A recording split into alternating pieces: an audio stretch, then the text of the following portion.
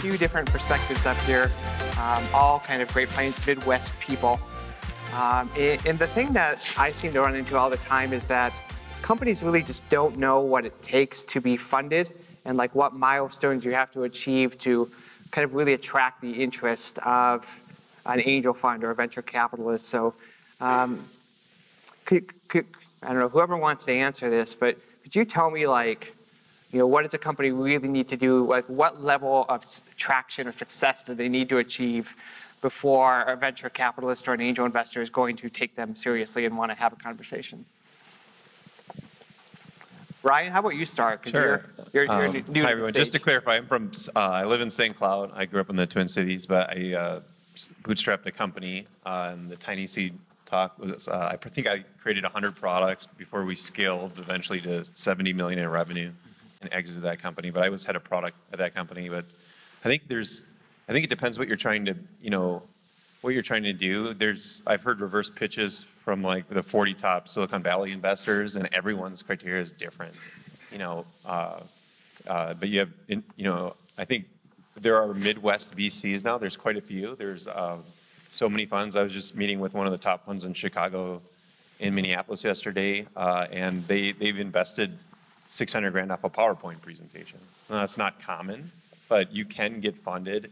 A lot of it has to do with the quality of your entrepreneurship. If you're a disciplined entrepreneur and you have strong evidence that supports your idea, you can get funded off a PowerPoint presentation. But that's pretty rare. And a lot of investors want to see traction, before they invest. So Eric, you're in the Falls Angel Fund. What kind of stage are we as a fund looking for? What do you want to see? Yeah, that's a good question.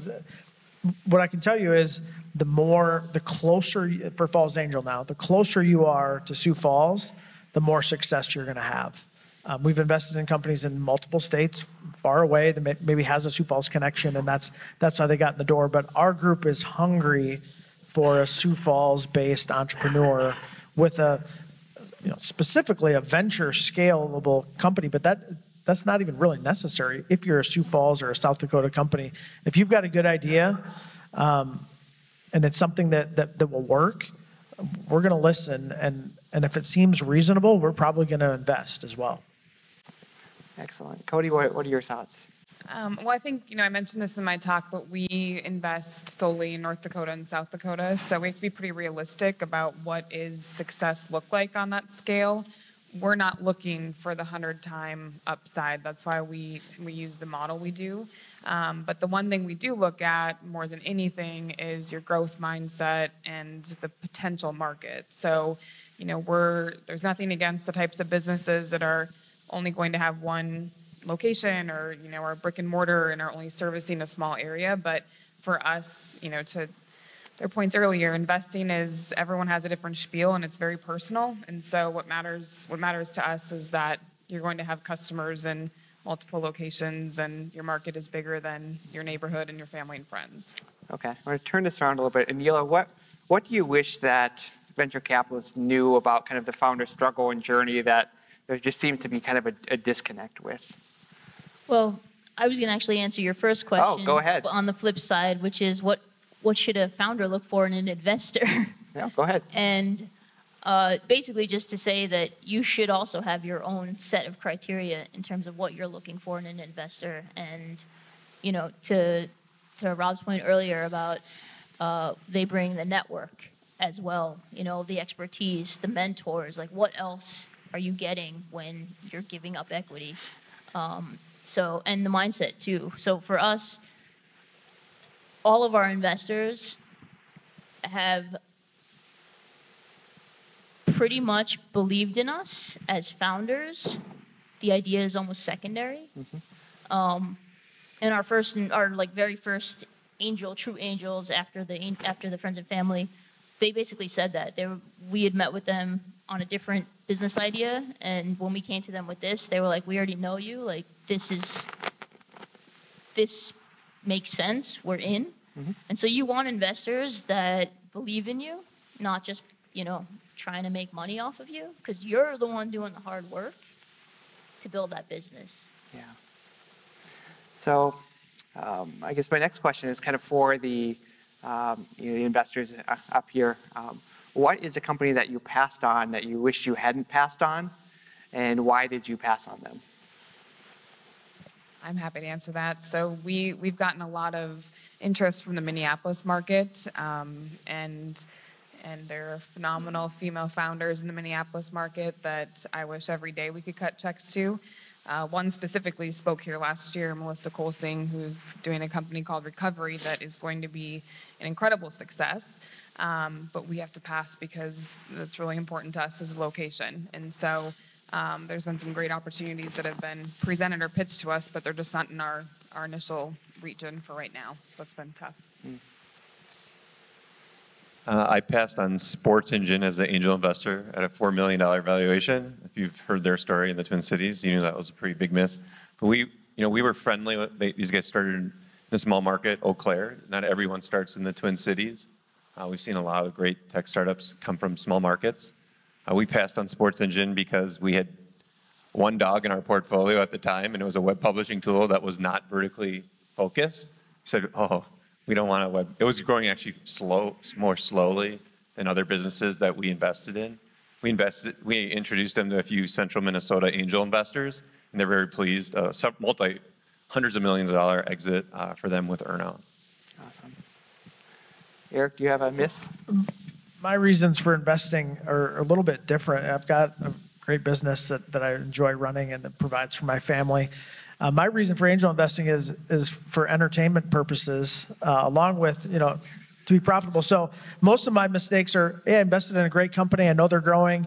I'll probably make a return, but they don't tell me what's going on. And that really bugs me as an angel investor. So I've invested in an amazing company called Cabify. They just raised money at $1.4 billion. It's Uber of Latin America, essentially. And I hear from them once every 18 months, and everything's redacted. And part of that's because they've grown to a scale where they're not going to be sharing a lot of that information. But that's really my biggest. That's where I get the most upset is when I invest and they're not giving me any information. Okay. I'm going to ask one more question, and then Tim's got a microphone. So if you have a question, grab Tim, and you'll be able to ask your question in a minute. The next question I want to ask is, what is something that you guys see founders do in their pitches often that just kind of makes you cringe and say, I wish you hadn't done that? For me, it's everyone says their estimates are conservative. No matter what, across the board, every single pitch, they will say, these are our numbers, and by the way, these are conservative numbers. And to me, what that tells me is that they made up some numbers and then took 20% off the top. I don't know how many Falls Angel Fund pitches we've heard that phrase saying, but it drives me nuts. So what are some things that founders do in their pitches that you just say, I wish nobody would ever do that again?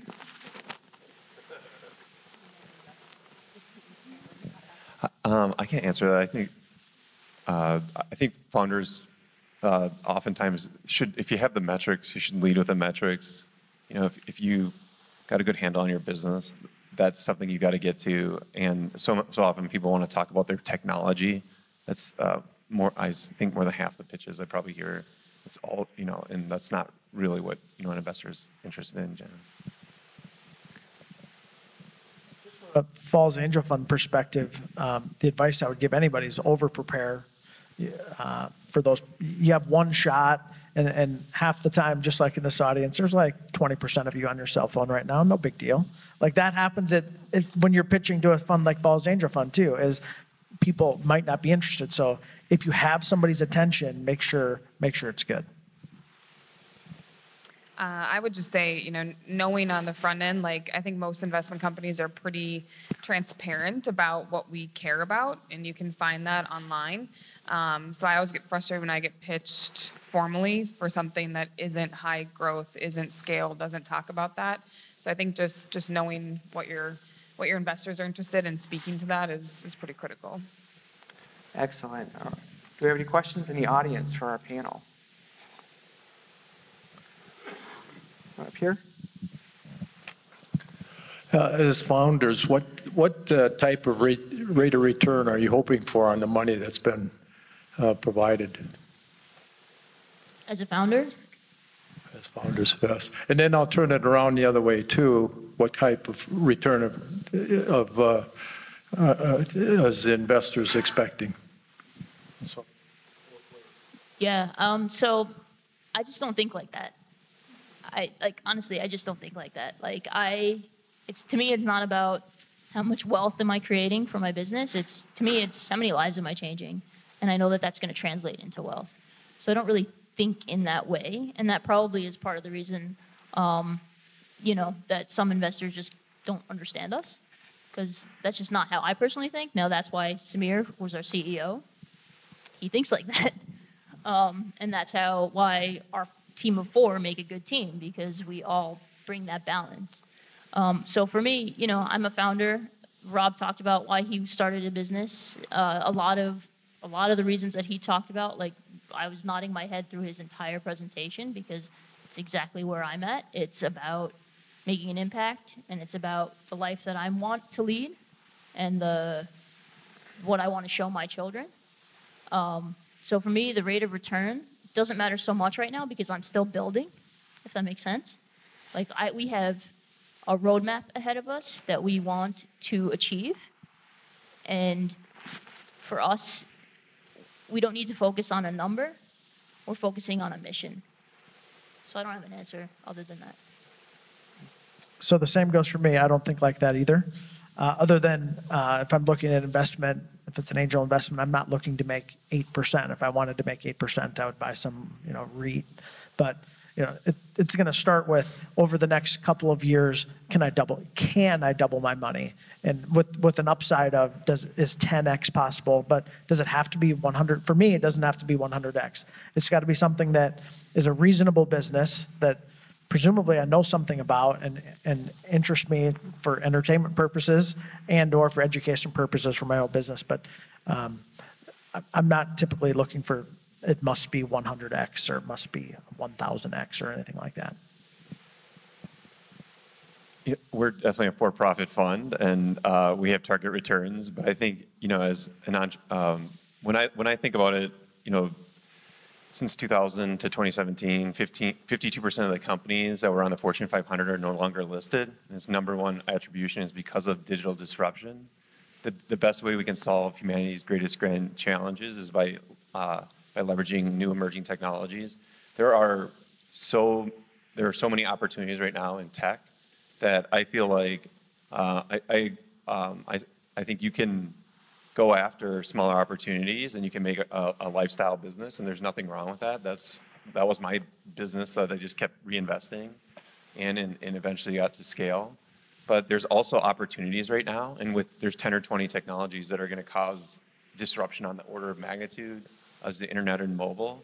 And a lot of these technologies are starting to become digitized. And so these industries, as they get digitized, you can be a part of that transformation.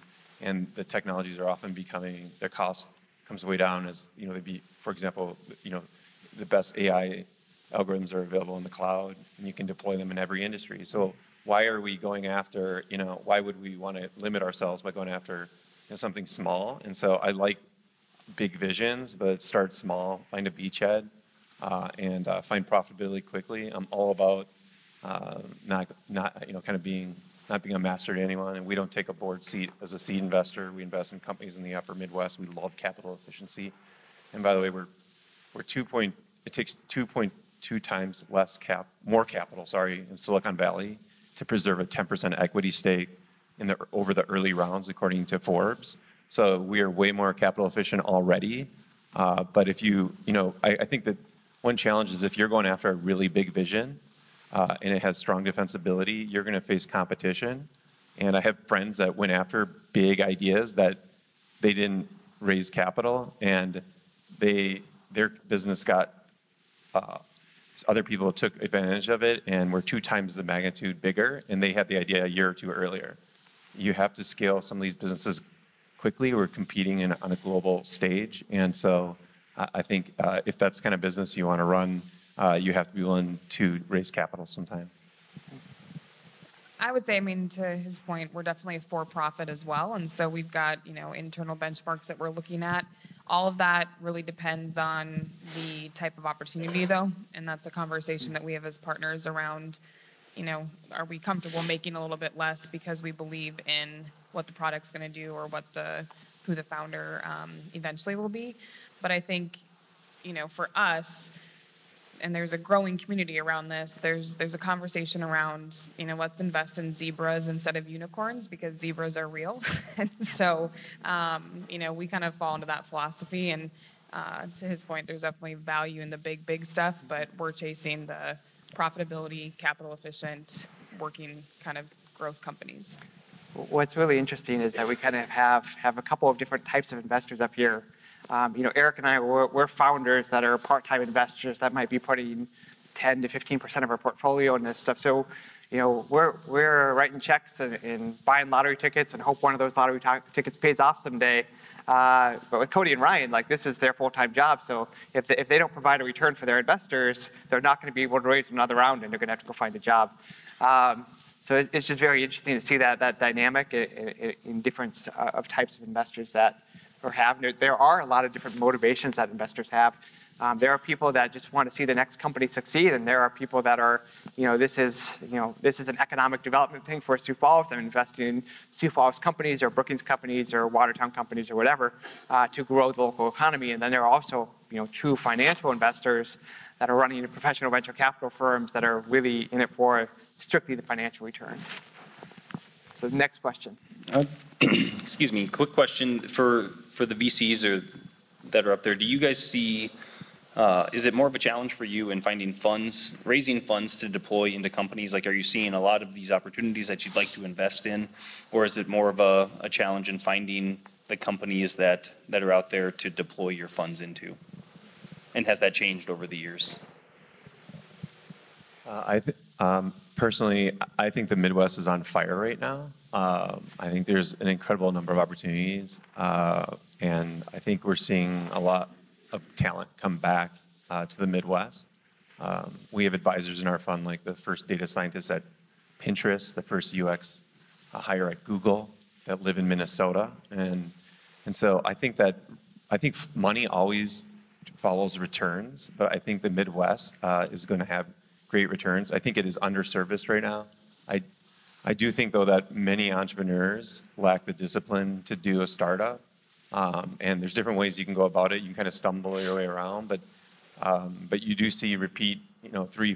I know founders are on their fifth, fourth exit, VC-backed startups in the Twin Cities, and it can be done. It doesn't have. There's certainly some element of luck, but you can't say after 4 consecutive exits, some of these founders, it's more than luck. So I think capital, in the Twin Cities, I think 10 years ago, there were very few regional funds. There are quite a few funds now, and there's more getting started. And that it's evidenced, I think, by the returns that people are starting to see in the region. It's really become a hot market. I would say for us, it's more about deal flow because of how restrictive we are. So that's a purposeful strategy because that's what matters to us. And so as a result, that means we're never going to have a portfolio of 100 plus companies. It's just the math doesn't add to that. And so for this first kind of go round, it's much more about building our pipeline and deal flow than it is about capital. I know in Sioux Falls, we've had a challenge finding deal flow in Sioux Falls. We thought, this is a city of a metro area of 250,000 people. There's going to be startups all the time. We won't have any problem. But what we found is that, in Sioux Falls, there are a lot of people that are starting small businesses and retail stores and services companies. But the types of companies that are truly scalable and can take venture capital, those don't come around as often as you might think. So we've done investing in Fargo and in Minneapolis and Omaha and really kind of stretching our direction a little bit to spend our fund in a reasonable amount of time. Next question. Sergey. Yeah, so as a VC investor, what are some things that scare you when you start looking into a company to potentially invest into? Well, the number one thing that scares me is when they pitch something and then you look at the unit economics and they don't make any sense. And so, I never know if that's because they're either lying or because they don't understand it. Both are which are really frightening. So inconsistency between the pitch and actually starting to look at how the business makes money is a pretty significant red flag for me. I think what scares me is if you're not aware of competition, then it's either an idea that probably not worth pursuing, or you don't know your market very well. I think it's probably one thing that really concerns me.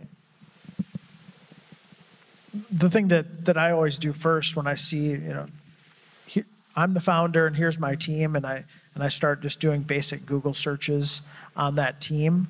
And if that team is not, those are your people, and if those people are not solid and they have a shady past, something that can be found on my phone on Google that quickly, I just tune out right away. So be very careful who you put up on the PowerPoint when you're presenting to somebody. And Neela, what's your answer to that on the investor side when you're looking at investors? Well, for me, it's, when you come to the table to pitch your company, you know your industry. You should know, to Ryan's point, you should know your industry, your competition, your customer better than they do. And if they ask certain questions, it's just very telling of that lack of education. So for me, the biggest, they're not a right fit for us, is when they ask questions that just don't match our problem, our solution, our market. It shows me that they don't get it, that they don't get what we're doing. And that's super helpful, because then I know they're probably not the right partner for me, because they're not going to know what I don't know. If you understand what, right? You want investors that know what you don't know, that can help you fill gaps. And if they're asking the wrong questions, they're showing you that they can't fill those gaps. Awesome. You had a question down here? Yeah. So basically, is like investors and stuff, what are you more comfortable with? Like somebody coming up to you with a new innovative idea that, has a bit more risk, or would you rather have them come up to you with an idea that is promise more growth in the long run? I'm not sure I follow your question. Can you say it again? So would you rather have somebody with a new innovative idea, it's not exactly popular, it has a bit more risk to it, or would you rather have somebody with a kind of more standard idea that has a more scalable long run growth added to it? So more of a blue sky idea that could change the world, or an idea that's kind of a known path that could be a successful business is maybe more likely to be a successful business, but maybe not a shoot the moon company. Yeah, which would you be more comfortable investing in? I think it's both.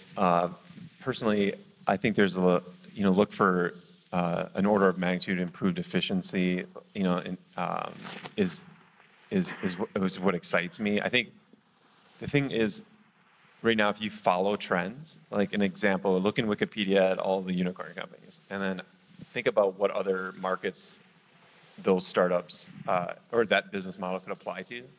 And if it's something you're passionate about, I really believe in a founder's got to be mission driven.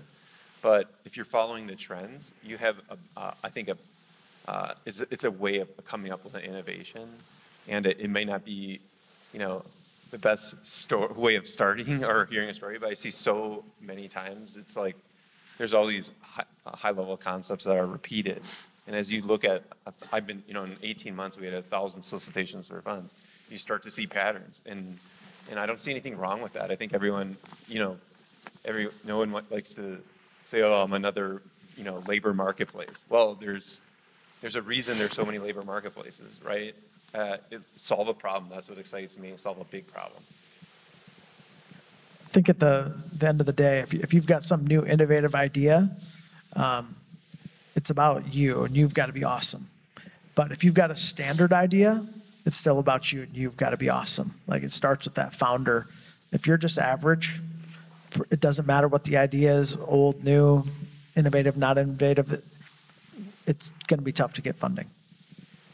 I would 100% echo that. It's way more about the founder than it is about whatever the idea is personally. Yeah, ideas tend to change, so I tend to bet on the people versus the idea, because I know if it's the right person, they'll figure it out.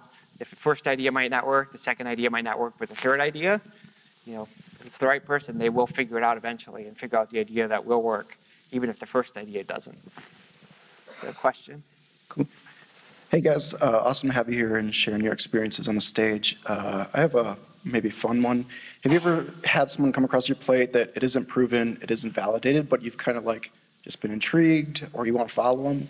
Have you ever directed somebody to crowdsourcing or a Kickstarter or an Indiegogo and kind of seen it actually get proven or validated just by getting 100 people that believe in it, will say they will purchase it, do pre-purchases? Have you ever kind of had anyone or have any experiences you could share with somebody in that pre-validation, but then seeing them validate? I saw one here locally not too long ago. Game Chest, it's a local gaming store, or like board game store, rental place / place to go play video or board games. And they wanted to do some upgrades to their space, but they didn't have the money, just offhand to do it. So they actually had their audience, their customer base. They got together and crowdfunded those improvements in their store, and that was really interesting. That's basically what we did. So those two angels that I mentioned earlier, they believed in us. We pitched them. We went through our PowerPoint presentation, and then we went back and we had gone to bfrb.org, which is the major nonprofit. We went to their annual conference and we pre-sold units of our device. Like, people's eyes were lighting up when they were trying this really shitty prototype. Like, they were just so excited. Truthfully, like, it was nothing that we would ever sell them, but it was enough to get credit cards. And we took that back to these two angels, and they were like, where do we sign, right? Like, so yeah, you have to prove your market. It doesn't have to be a lot, but it has to be, you have to show you can make it. You have to show you can sell it. And then hopefully one of these three will be able to say yes. And hopefully when I sell my company, I'll be able to say yes. So, yeah. I think that a lot of founders, without studying some of the there's like the lean startups, for example. There's ways of quickly validating an idea. I teach lean startups quite frequently in workshops, but a lot of founders, it kind of comes instinctively. You're going to try to find your first customer, or you talked about a pre-sale. That's an example of validating the demand. And so a lot of founders, even without thinking about it as a discipline, they just naturally are kind of very it's a kind of doing the practice of lean startups because they're trying to pitch their idea. They're going out and talking to it. I think the best founders are not the ones that try to just sit and overanalyze, but they're out there sharing their idea. They have this great idea, and it's a risk, yes, but you have to go talk to people about it. You have to go share it, and that's a way of validating an idea. Without it, that's what the discipline's all about. There's just there's some ways you can get better at doing qualitative research and quantitative research, but in the end, it's the same thing. And just to piggyback off of that, we went and tried to validate, not so that we could get investment, but so that we would know if this was worth our time to quit our day jobs to invest in the idea. That was the commitment that once we saw those eyes light up and those doctors say we've been waiting for this, that was it. We were like, all in. So it's got to be about you too. Sure.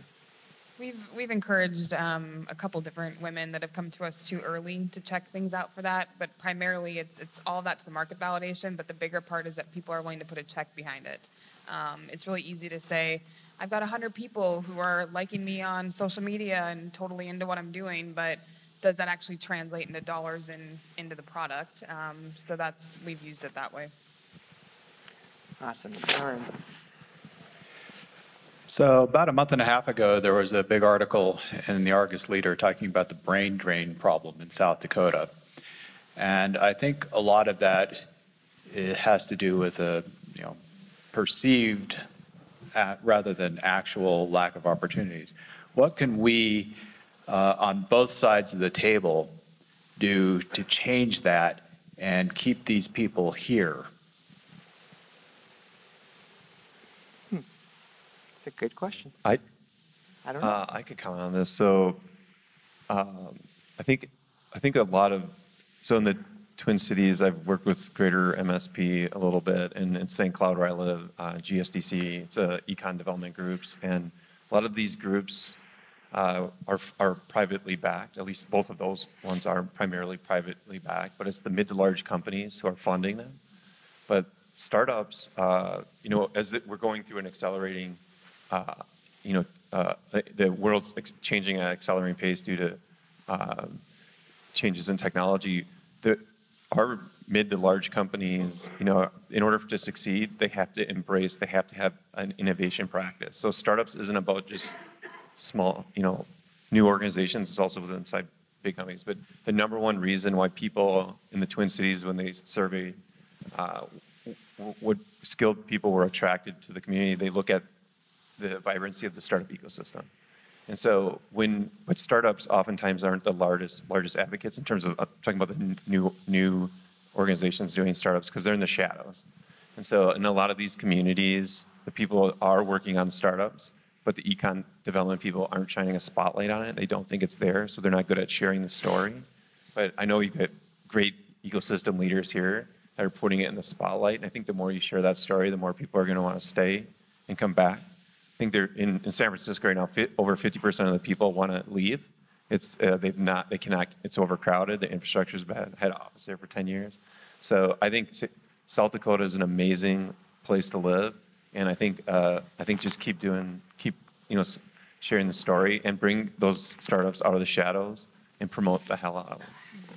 The one thing I would add to that is I think if you have any influence with either city leaders, state leaders, county leaders, we have to start viewing entrepreneurship as a workforce development tool.